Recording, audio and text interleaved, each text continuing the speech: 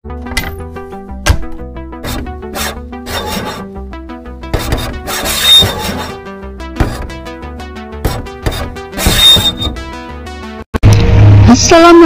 warahmatullahi wabarakatuh.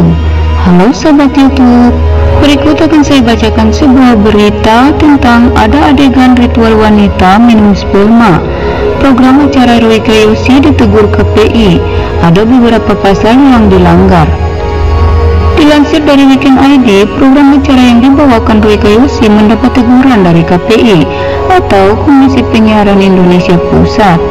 Acara yang bernama Balik tersebut dianggap melanggar kode etik penyiaran.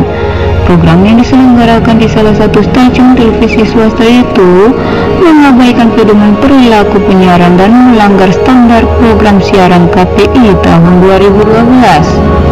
Tidak hanya itu saja, program tersebut juga mengandung hal yang tidak senonoh.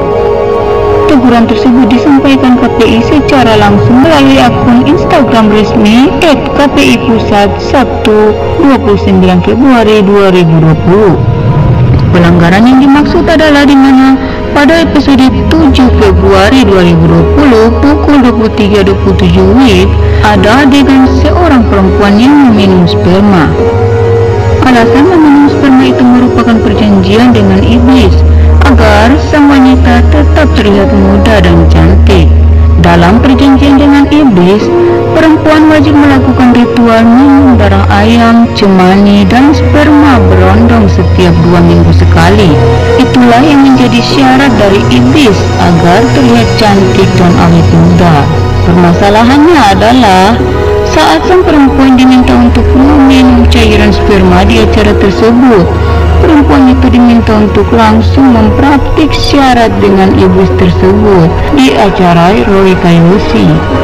Tayangan tersebut melanggar 3 pasal dalam standar program siaran yang berkaitan dengan norma kesopanan dan kesusilaan serta keberagaman di masyarakat.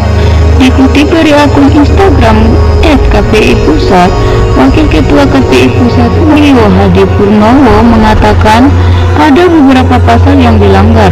Menurut Mulyo, ada 3 pasal P3 SPS yang diabaikan dan dilanggar, yakni pasal 9 Top 3 penyiaran tentang lembaga penyiaran wajib menghormati nilai dan norma kesopanan dan kesusilaan yang berlaku dalam masyarakat. Pasal 9 ayat 1 SPS tentang kewajiban lembaga penyiaran memperhatikan norma kesopanan dan kesusilaan yang dijunjung oleh keberagaman halayak, baik terkait agama, suku, budaya, usia, dan atau latar belakang ekonomi, serta pasal 9 ayat 2 SPS soal kewajiban program siaran berhati-hati agar tidak merugikan dan menimbulkan dampak negatif terhadap keberagaman, norma kesopanan dan kesusilaan yang dianut oleh masyarakat.